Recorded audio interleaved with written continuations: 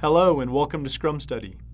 In the last video, we saw the fifth principle governing the Scrum methodology, time boxing. This session will introduce you to the sixth Scrum principle, which is iterative development. So let's get started. What does iteration mean? Well, an iteration is the repeating of a process with the aim of approaching the desired goal, target, or result. Each repetition of the process is also called an iteration, and the result of one iteration are used as a starting point for the next iteration. Going by this, the Scrum framework is driven by the goal of delivering maximum business value in a minimum time span. To achieve this practically, Scrum supports the iterative development of deliverables.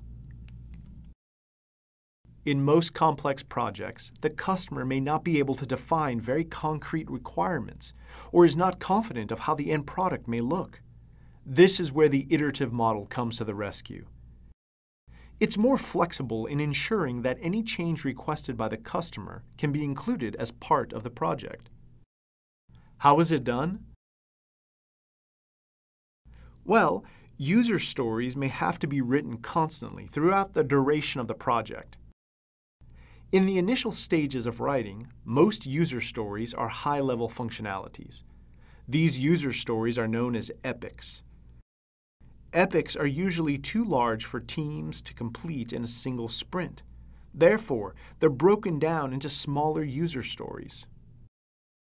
Moving on, each complex aspect of the project is broken down through progressive elaboration during the Groom prioritized product backlog process. The create user stories and the estimate, approve, and commit user stories processes are used to add new requirements to the prioritized product backlog. Next, the product owner pitches in. So let's look at what that role entails.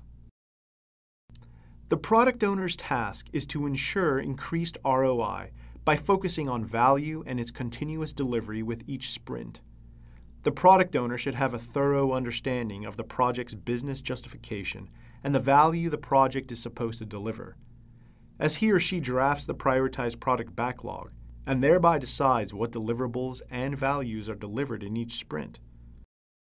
Then the create tasks, estimate tasks, and create sprint backlog processes produce the sprint backlog, which the team uses to create the deliverables.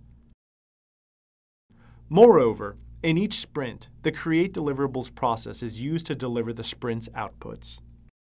Next, let's consider the Scrum Master's role. The Scrum Master has to ensure that the Scrum processes are followed. He or she facilitates the team to work in the most productive manner possible. Finally, the Scrum team self-organizes and aims to create the sprint deliverables from the user stories in the sprint backlog. In large projects, various cross-functional teams work in parallel across sprints, delivering potentially shippable solutions at the end of each sprint.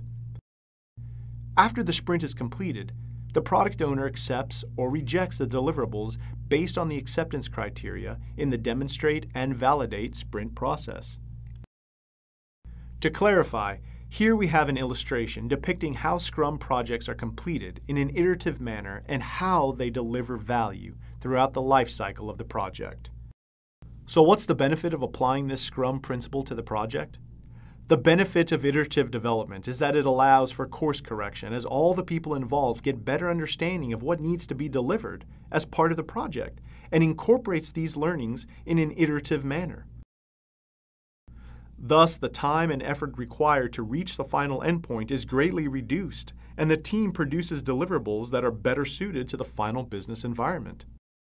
And with that, we conclude yet another session on the Scrum principles. I hope this session was informative and suggestive of the Scrum principle, iterative development. I look forward to seeing you in the next segment on another Scrum principle. Thanks for watching.